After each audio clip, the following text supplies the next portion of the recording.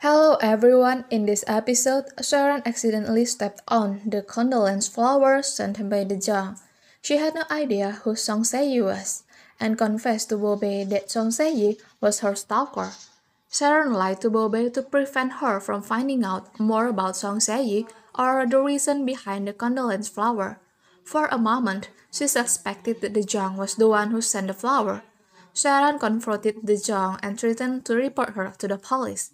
However, De Jong responded by threatening to sue Sharon for defamation since there was no evidence to support her accusation.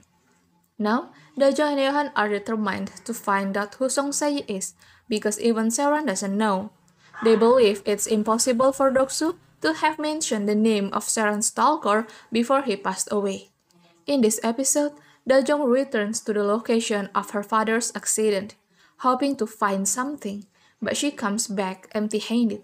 Disappointed, she receives encouragement from Johan, who promises to accompany her back to the accident location to search for evidence together. While they were talking, they may notice Aeja on a phone call with Mr. Kim. Dajong becomes suspicious of Aeja due to her strange behavior during the call.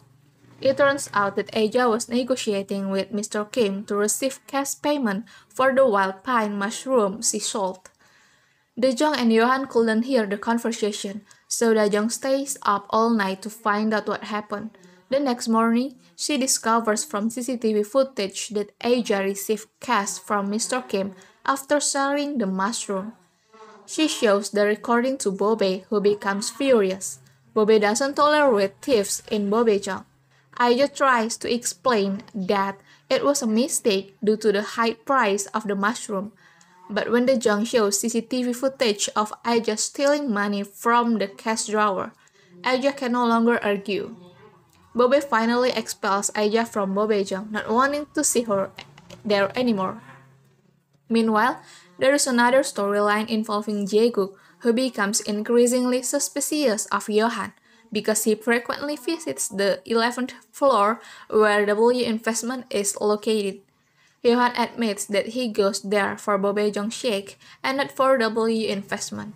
However, Jaeguk's suspicions grow with each visit. Jaeguk pays a surprise visit to W Investment, and coincidentally, Johan is there. Johan quickly hides, and when Jaeguk wants to see a photo that Johan's college had turned over, someone contacts Jaeguk, preventing him from seeing the photo of Johan and Anna in the W investment room. Johan needs to find a way to keep Jaeguk from discovering his involvement with W investment. Finally, in the last scene of this episode, Hae asks a detective to help find her daughter.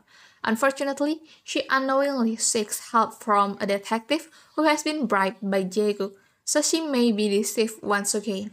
Okay everyone, that's the storyline for this time, and thank you for watching my video.